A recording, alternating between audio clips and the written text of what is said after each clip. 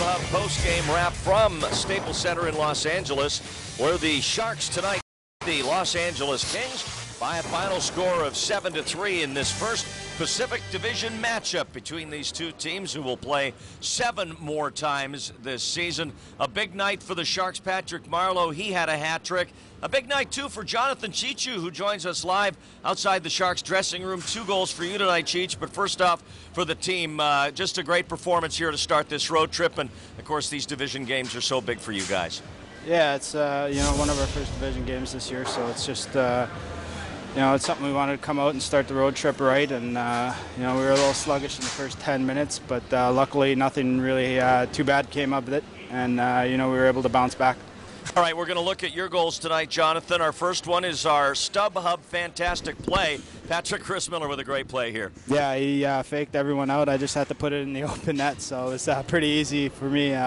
He played great all night long. You have been in a slump, no question about it. It's probably the longest one. It is the longest one since Joe Thornton came on board. It has to feel awfully good no matter how you get the goals when you finally get them. Yeah, it's always nice, especially when the team wins. My goals earlier this year, they came, but there was no, they weren't helping the team win. So, it's nice to get a win here. Now, Jonathan, you think that you do to your game than just scoring goals?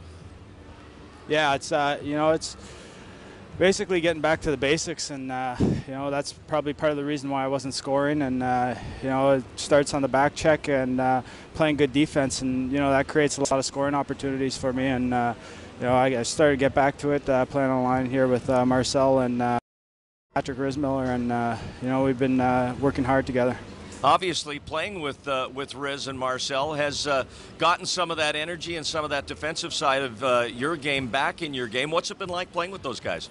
It's been a lot of fun. That's the way I played my first 2 years with Reach and Scott Thornton there, and getting back to playing that kind of style where it's a lot of puck possession and cycling, movement down low, and just moving my feet basically. And it's been pretty fun playing with those guys, and they're both great passers, so I just have to get open for them. Hey, Jonathan, congratulations on the victory tonight, and good to see you lighting the lamp again. All right, thank you. Jonathan Cheech, 2 goals for the San Jose Sharks tonight as they win it by a final score of 7-3, and so many good things emanate out of a game like this, Marty. Well, with Jonathan Cheech getting 2 goals, he works incredibly hard so many nights. It's nice to see him get an easy goal when he's in there battling, gets a puck in the side of the head last game, and he's a real warrior. He's really played hard for this team, and tonight everything went together for the Sharks.